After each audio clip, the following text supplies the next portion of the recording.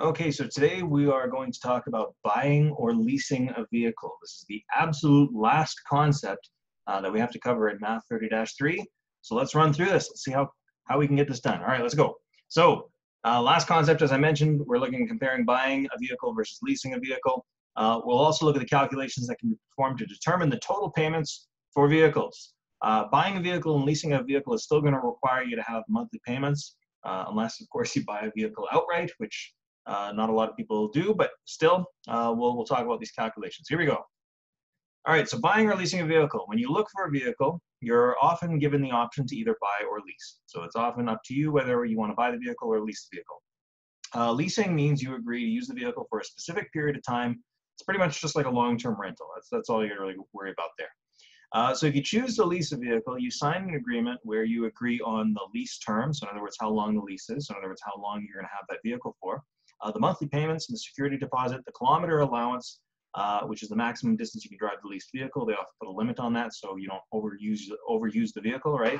A delivery charge, which usually covers environmental fees and taxes. And then the option to purchase at the residual value at the end of the lease. The residual value just basically means, let's suppose you leased a new vehicle and you leased it for 3 years. The residual value is at the end of the 3 years. They assess what it's worth, and you have an option to purchase it for what's remaining on that vehicle. That's basically all there is to it. Anyway, for most people, buying is the better choice, but leasing can be better for some people depending on their context. Some of the advantages to leasing include lower monthly payments. So if you were someone who was like, all right, I just need to minimize my monthly payments as much as possible. I don't care if I actually own the vehicle or not. Maybe leasing might be an option for you. Less worry about maintenance. Where this comes in is the fact that leased vehicles are usually pretty much brand new. So there's less chance of any mechanical issues showing up with it. And also, vehicles in their first couple of years of, after they've been made, they're usually covered under warranty, right? So in other words, anything that does go wrong with the vehicle, usually it's under warranty, so you won't have to worry about paying for it anyway. You also not have to worry about selling it. It's a leased vehicle. As soon as your lease is up, it goes back to the dealership. You can get a new car every few years. That's another thing that a lot of people who lease look forward to. If you're someone who is really putting a lot of importance on the fact that they have a new vehicle, leasing might be a way of going about that. You just have to accept the fact that you have monthly payments to be making all the time. Now, a major downside to leasing is that a lease contract is very hard to break early. If you want to leave your lease, usually it'll cost you a lot of money. So in other words, if you have a 3-year lease and then a year into it, you're like, ooh, I don't want to lease this car anymore. I'm done. There's usually some very heavy penalties that get put against you for breaking your contract. All right, so we're going to do a couple examples here. It's not necessarily about like determining whether or not you should buy or lease. It's just going to talk about some of the math involved with this. Again, this whole chapter is kind of a mix and match thing of concepts. But anyway, here we go. Suppose you wanted to purchase a used truck in Manitoba for $25,999. The taxes in Manitoba are 5% GST and 7% PST. PST is something we don't have in Alberta. It's provincial sales tax, so it's just done separately from the government sales tax on GST. So what is the total price of the truck? Well, all we got to do on this one is we got to like pretty much add on the GST. So what you could do is you could take that $25,999 and then times it by 5% GST. So times by 0.05. That's going to tell us how much GST we're paying on the truck. Then let's also take the $25,999 and we'll also times it by 0.07. That'll tell us the PST on the truck.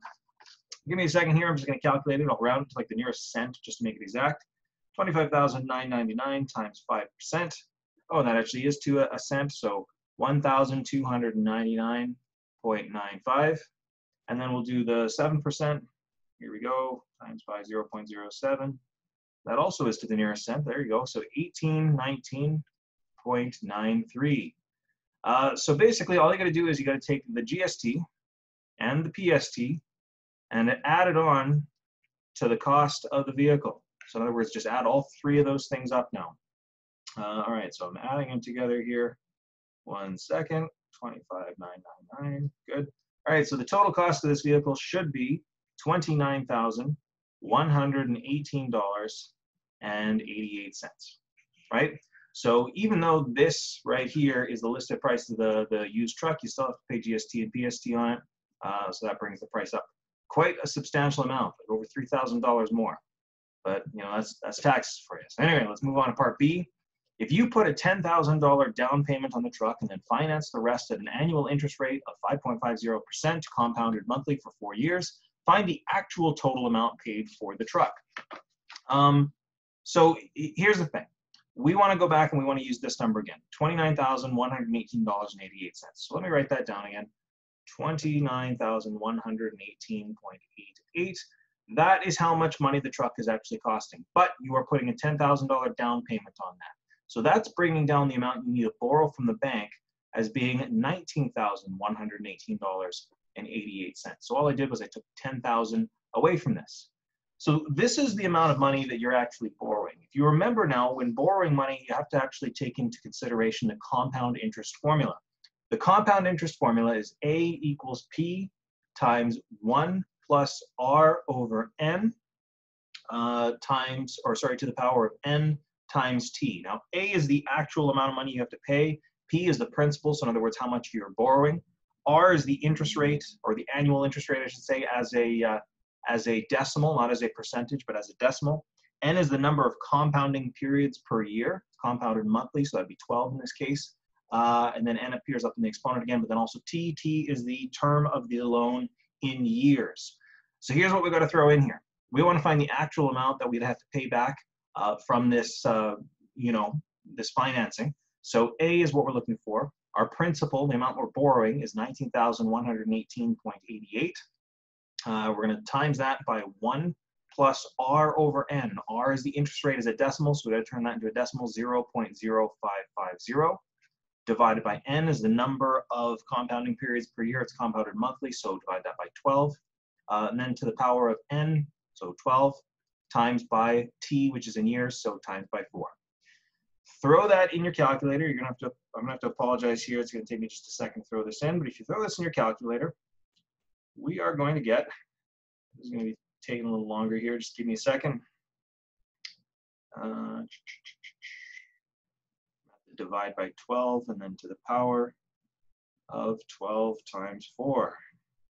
All right, that seems reasonable. So what I got as a number is $23,811.62. That is the amount you'd have to pay back from the loan, but the actual total amount paid for the truck is including that $10,000 down payment. Remember, we're not paying any interest rates on that, so we just got to add that $10,000 back on. And that, of course, will give us, I'll just do it over here, $33,811.62. Whew, all right, so there you go. So again, notice how when you finance a vehicle, the overall price of the vehicle goes up quite considerably right there, right? So it is important to be mindful of that as to how much you're actually paying for the vehicle. So with financing it, it's actually costing you over $4,000 more in the long run to finance that vehicle. Anyway, we're moving on. Next example, I think this is actually our last example here. Kyle is leasing a vehicle. There's a $4,000 down payment, a $1,000 security deposit, a delivery fee of $500, and then a monthly payment of $550 for 3 years. So that's with leasing. Again, there's no other calculations to do. They've already found it for you. That's your lease payments. So how much will you have to pay in the first month?